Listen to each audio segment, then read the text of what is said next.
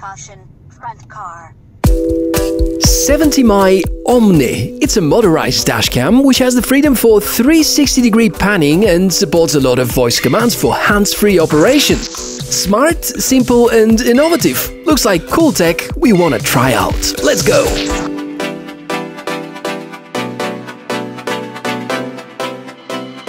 Hey, good day everyone! Nice to meet you on the channel, Michael here, and we're on the go again with footage from 70mai Omni, their newest AI-backed dash camera which is advertised as a 360-degree capable device. I feel this statement is a little confusing because this is not a spherical camera like the GoPro Hero Max or the Insta360X series. The 360-degree coverage is done by the 340-degree panning combined with the 140-degree field of view, which covers this wide area. Think of the first generation of 70mai with the possibility to record in every direction, and that's pretty cool. We have seen this idea implemented with some other models, however, I think this is the first one with a motorized solution. And as usual, in this video, a lot of use cases, real-life scenarios.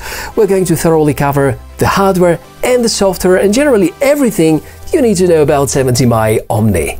This is, at the moment of making the review, the company's most advanced smart dash camera and involves a lot of high-end solutions which will guarantee minimum maintenance efforts and pretty much entirely hands-free operation.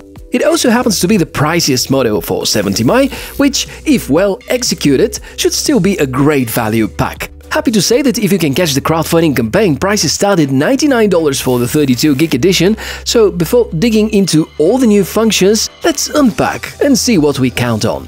A quite nice package. In fact, I have received two boxes, one with the dashcam and the other one bringing the hardwire kit. This kit is being attached to the fuse box of your car and enabling 24/7 power supply to the camera so that parking surveillance can be triggered in case of an accident or in case of someone moving near the car.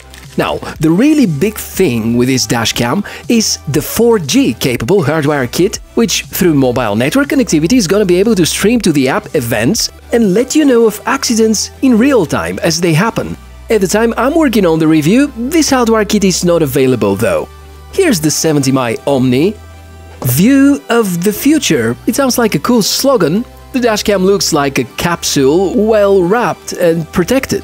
A standard dual-port USB charger, long USB Type-C cable, electrostatic sticker, a pry tool and the user manual are wrapping up the content in the box. Pretty standard package, but fair to mention that it all comes in style and the presentation is really good. The Omni seems to be well built, totally different when compared to the rest of 70mai's portfolio, and I think it has a very unique design. Small displays included as well, and a few buttons on the side. The head, which is housing the camera, can be rotated. It is the motorized area. Clean, minimalistic design, so let's see what kind of hardware we count on internally. An OmniVision PureCell Plus S image sensor with very bright optics, field of view is 140 degrees, there's a capable chipset, inbuilt is a 300 mAh battery, flash storage, there is ADAS support, there is GPS, you can count on AI and some voice commands, Wi-Fi module and also connectivity via the smartphone app. You know, recently I've watched a video on the Linus Tech Tips channel about dash cameras. The more budget-friendly dash cameras, and as it turns out, most of them are using a rather similar set of components which are fairly outdated. And as opposed to the cameras in that video, I believe the 70mai Omni represents some real innovations in some ways, because it's the first time I see this particular image sensor used in a dash camera, and also the ADAS implementation, the AI voice commands, and all the smart features. Sounds like something we want to explore further, so let's go ahead, quickly install the camera and see some more real-life footage. I strongly recommend using the electrostatic sticker. It's a layer between the windshield and the dashcam's double-sided tape, which makes removing the dash camera very easy.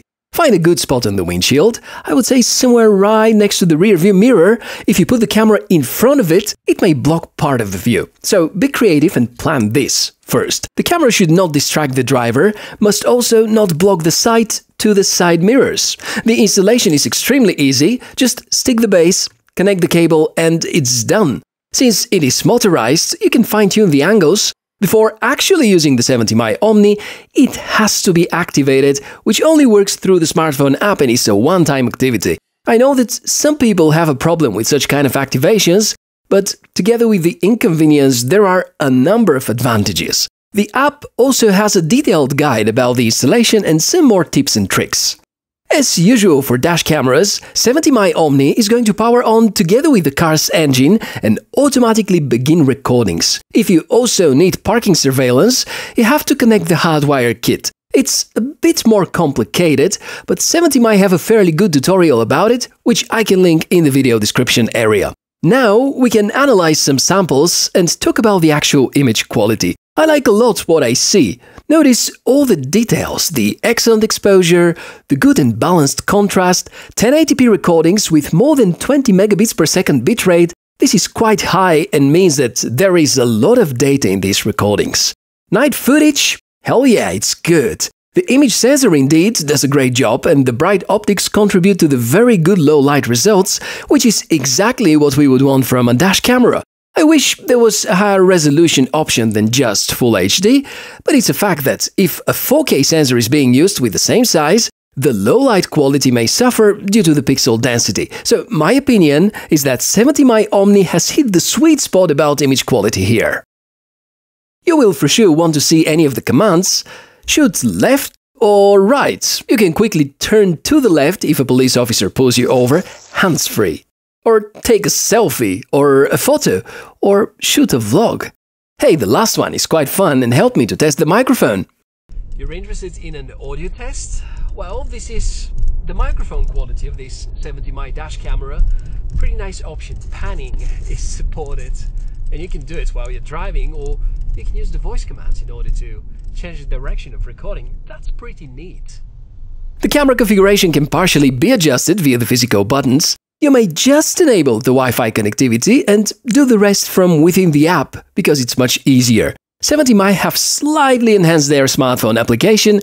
Most of the time it looks like the same as before. Clean interface, snappy experience, no unnecessary clutter.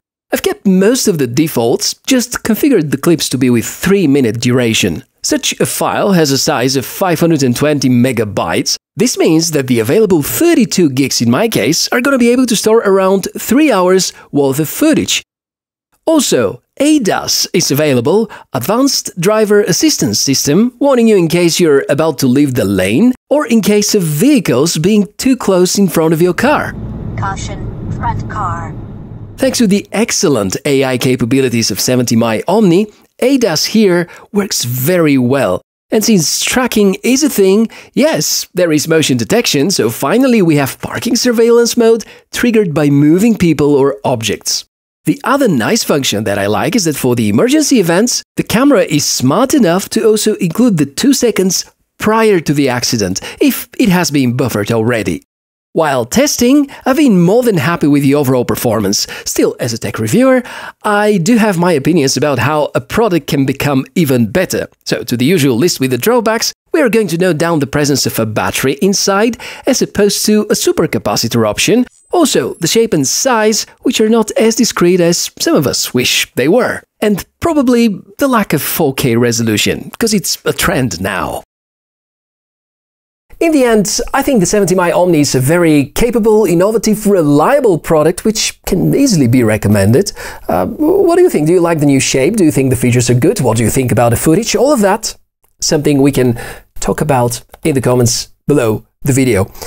At the moment I work on this video, this product is still being crowdfunded, meaning that it still is at a price considerably lower than the retail price, but even at its normal price, I think it's a very affordable product for the qualities that it provides. And by the way, there would be 100 red white units which look pretty decent, so hurry up if the deal is still on. I think it's a pretty nice choice. As usual, more information about the product and link with the discount is going to be linked in the video description area. If you have any questions or you just want to say something, comments are down below. Thank you very much for watching this episode. I'm Michael. Wishes for a fantastic day. Drive safely. We'll see you in the next episode. Bye.